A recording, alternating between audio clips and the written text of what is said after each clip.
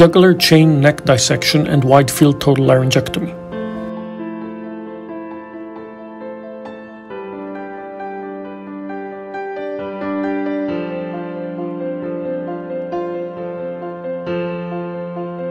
In this project, we described the procedure of removal of the larynx with its attached prelaryngeal strap muscles and the lymph nodes in the jugular chain, levels 2, 3, and 4 on the ipsilateral side, as well as the lymph nodes in the tracheoesophageal groove and the thyroid lobe on the same side.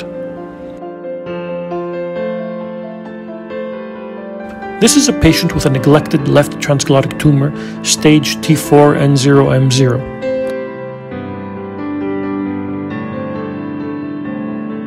Originally, in December of 2019, the tumor was a stage 2 supraglottic cancer, stage T2N0M0.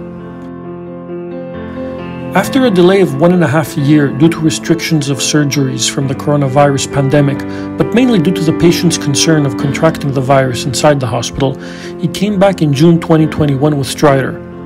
After an emergency MRI, we performed the surgery immediately after tracheostomy with local anesthesia.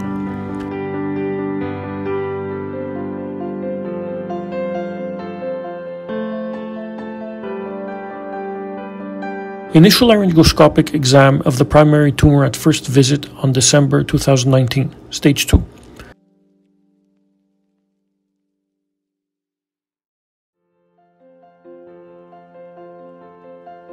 Final CT in June 2021.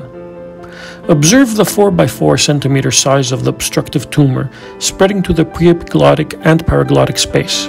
Also, note that the tumor is growing into tissues beyond the larynx, into the neck muscles, and that the tumor has infiltrated the thyroid cartilage.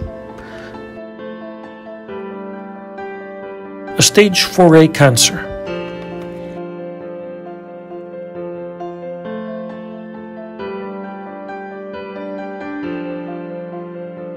Transverse incision along an upper neck skin crease in the region of the thyrohyoid membrane extending from the posterior border of the sternocleidomastoid muscle on one side of the neck to that on the other side of the neck.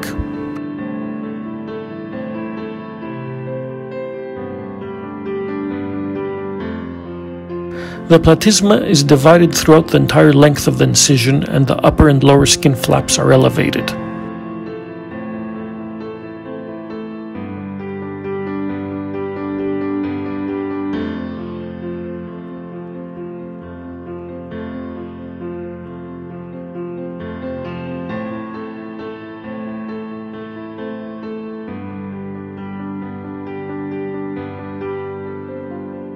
Exposure of the anterior border of the sternocleidomastoid muscle from the region of the posterior belly of the digastric cephalad to the insertion of the sternal head caudad.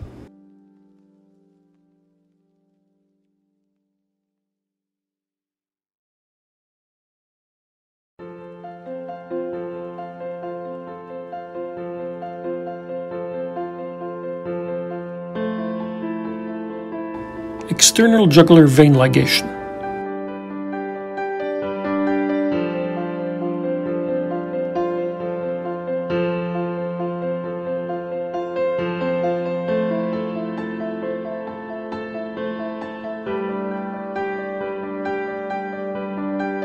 I start the dissection from the left submandibular triangle.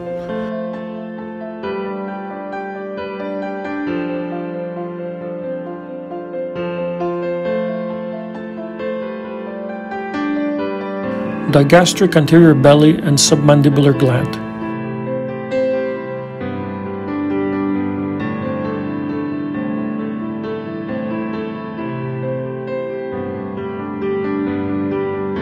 Digastric posterior belly.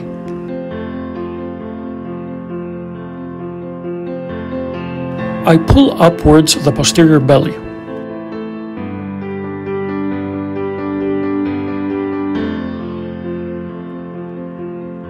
Observe the external jugular vein ligated, posterior belly and sublingual nerve. Following the posterior belly of the digastric muscle, the stylomandibular ligament is transected. Ligation of lingual vein crossing the hypoglossal nerve.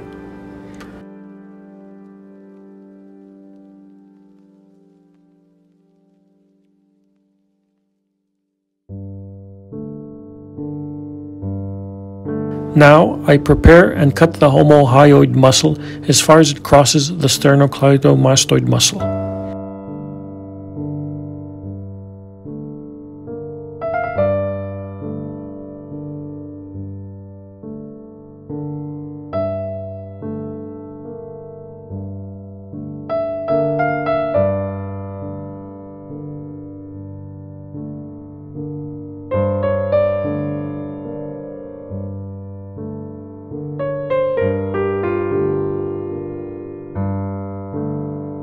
And I focus my attention posterior-superiorly to find the accessory nerve.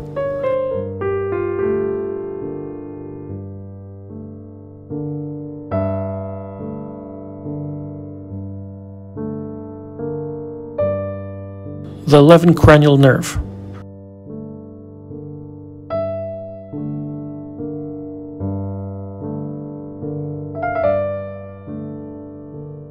And the boundaries of level 2 above and below the 11th nerve to be cleared.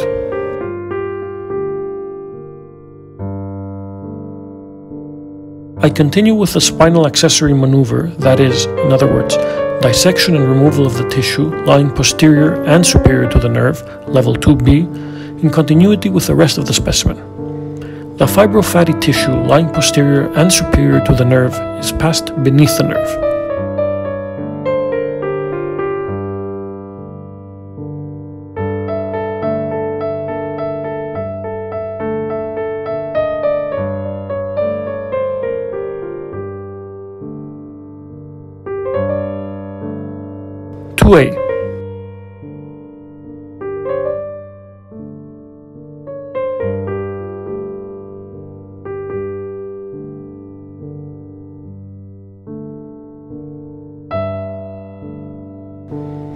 And I start clearing the level 2A.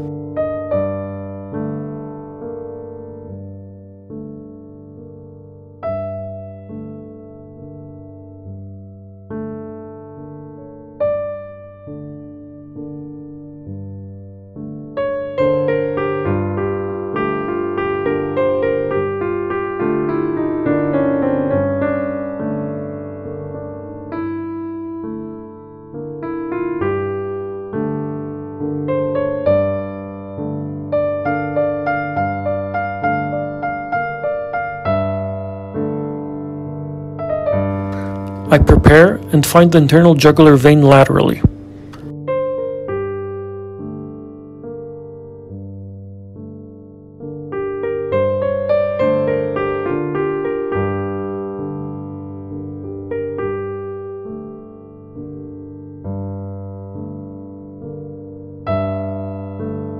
I pass the specimen laterally to have access to hypoglossal cranial nerve, common facial vein,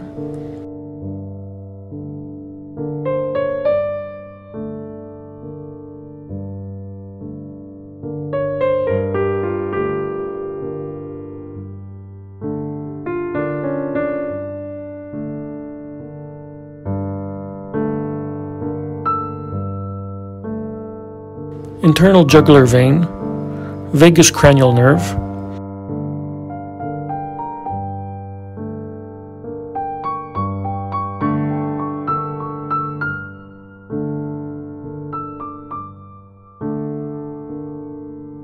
open carotid sheath,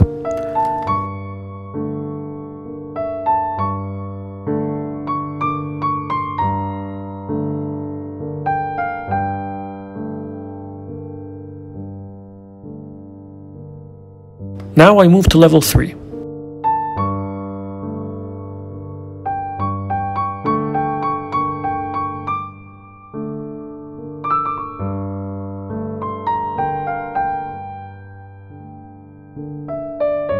And I remove the tissue above the cervical roots.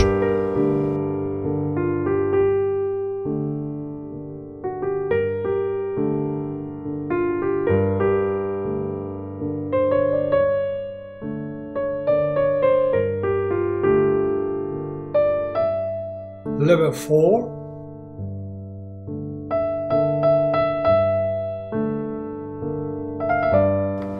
I clear level 4 while the assistant opens the field to the supraclavicular fossa with a deep Langenberg retractor.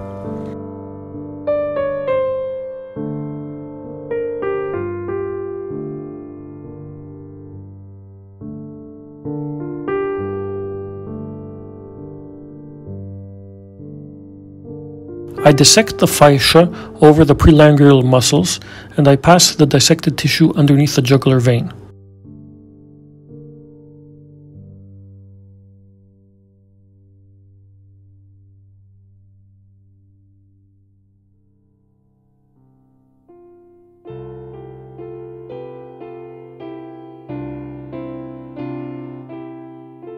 And I catch it with Leahy forceps to be included in the en-bloc specimen.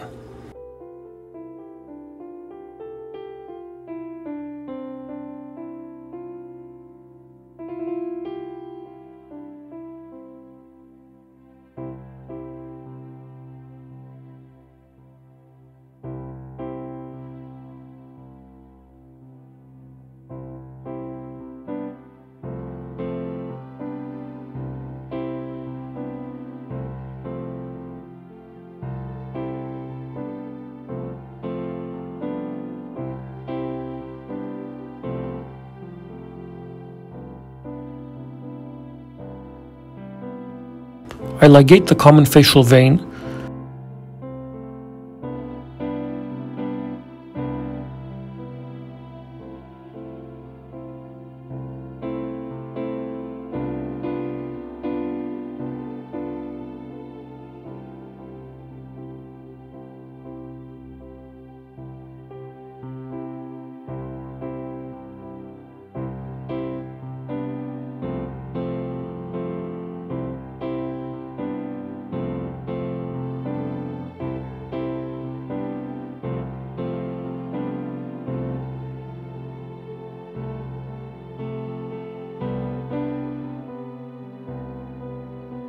Now I move the specimen medially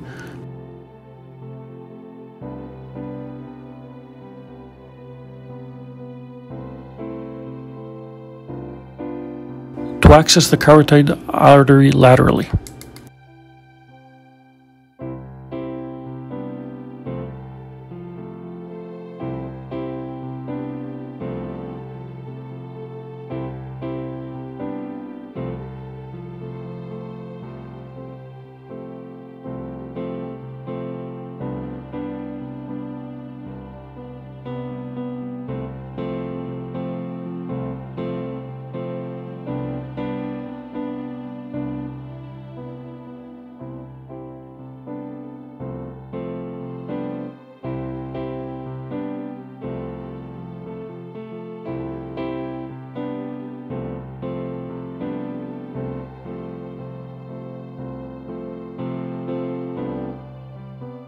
I ligate the superior thyroid artery at the left side, the side of the thyroid lobe removal.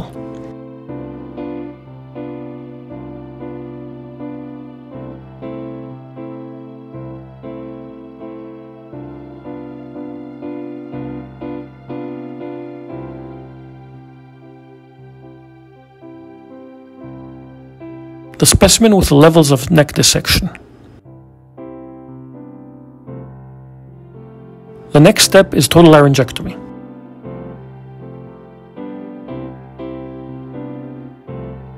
I secure flaps to the drapes.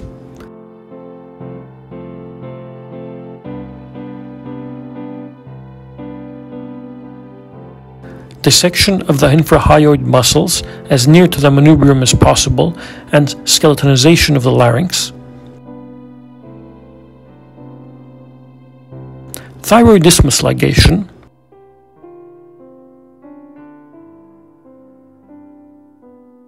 Ligated right thyroid lobe to be preserved with its superior thyroid vessels.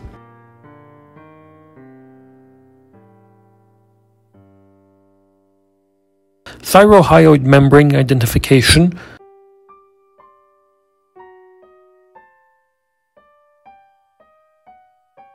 And ligation of superior laryngeal artery, vein, and nerve.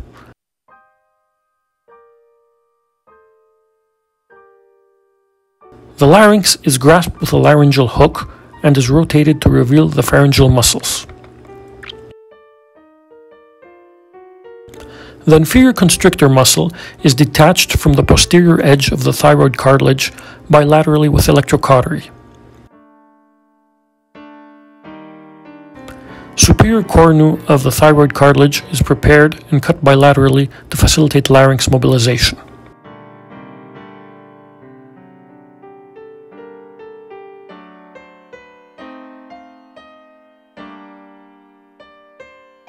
Grasping the hyoid bone with a towel forceps, I pull it anteriorly and I detach the suprahyoid muscles from the bone with an electrocautery.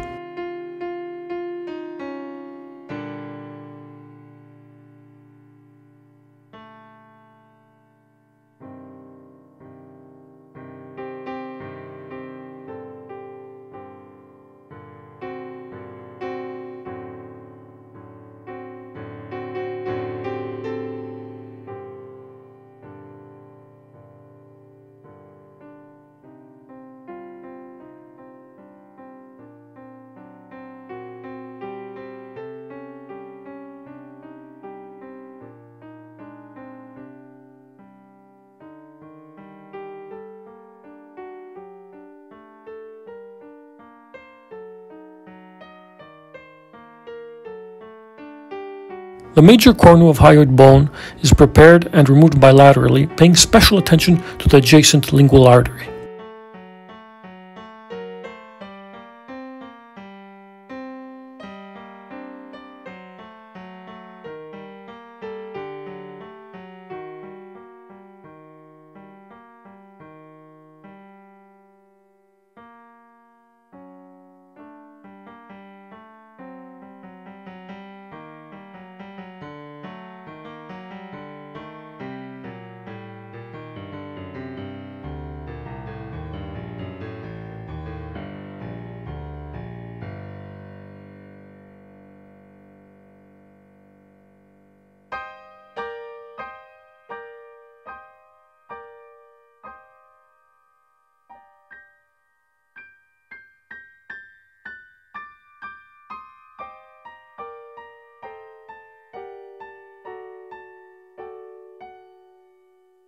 The free edge of the epiglottis is grasped with Alice forceps.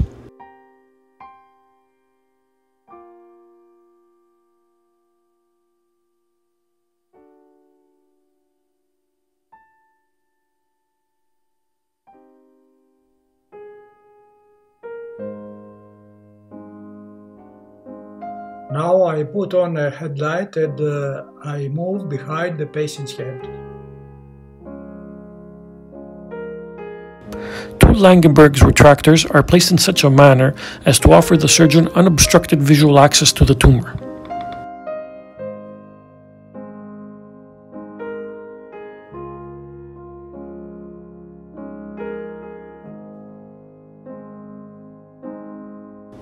With the index finger, I palpate the pharyngeal mucosa and I cut above my finger as far as possible from the tumor.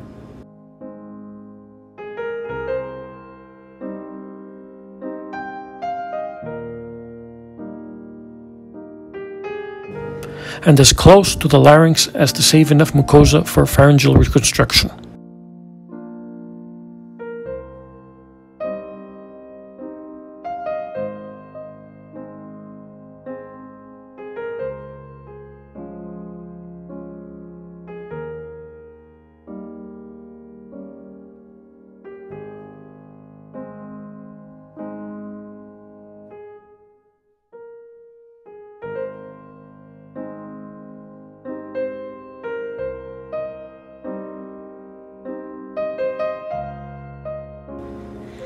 Horizontal cut on the posterior surface of the cricoid and separation of esophageal wall from the trachea.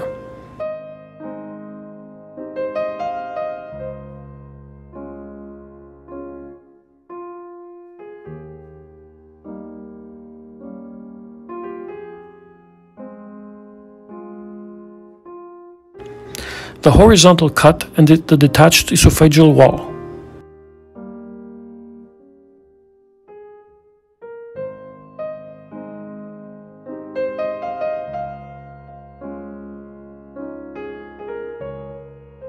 Left thyroid lobe.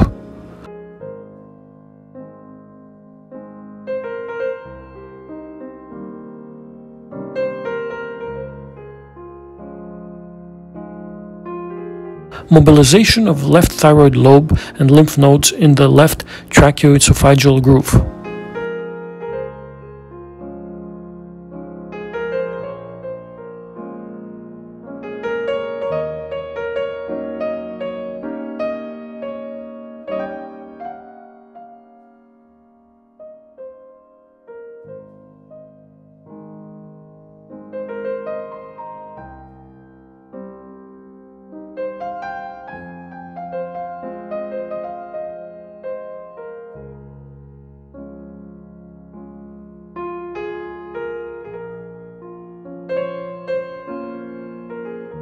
The final cut on tracheal lumen is beveled upwards in order to create a wide tracheostoma.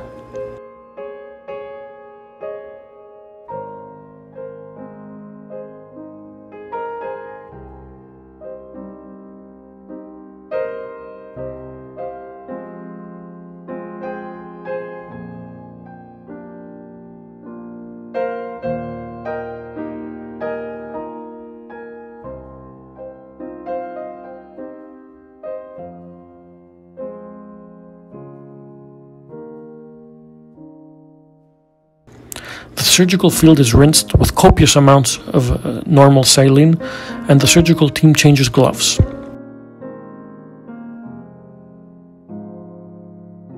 The pharyngostoma.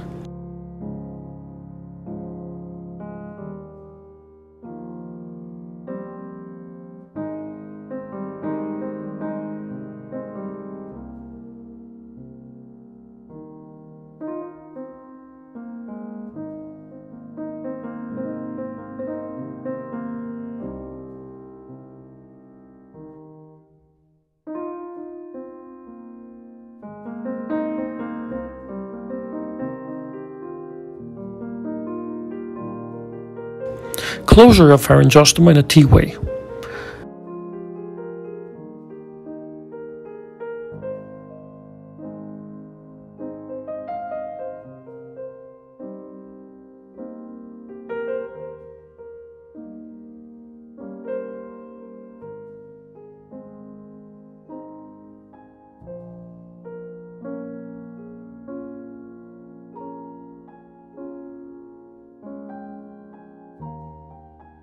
Marking its boundaries with 6 mosquitoes.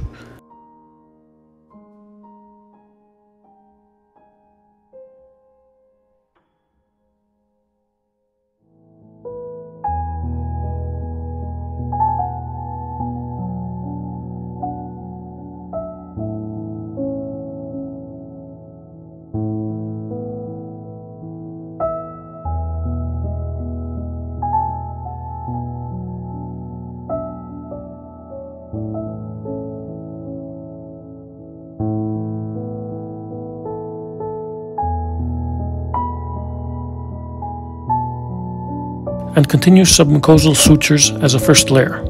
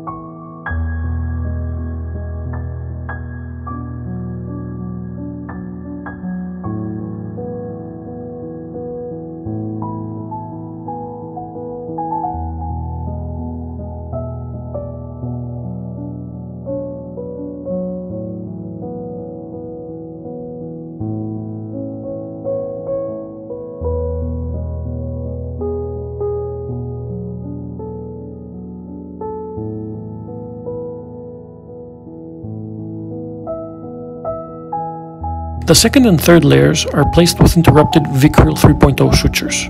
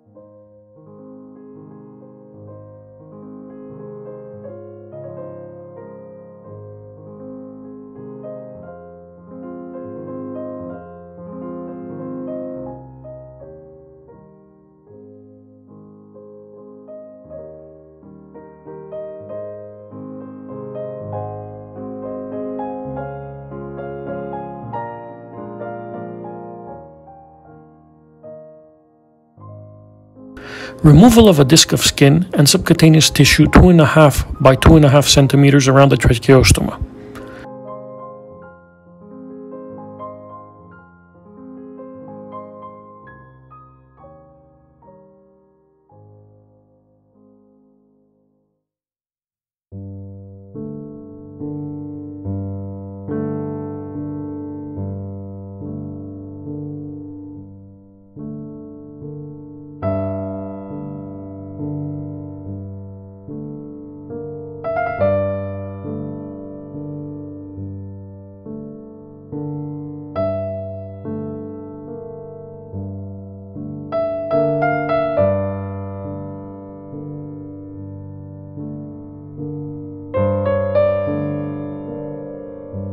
And creation of a wider tracheostoma with silk number 1.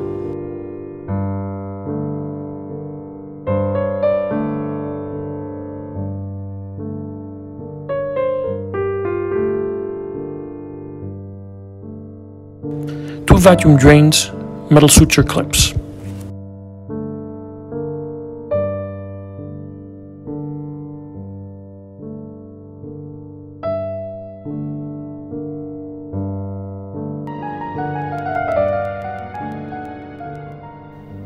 This video is for educational purposes only. Thank you for watching.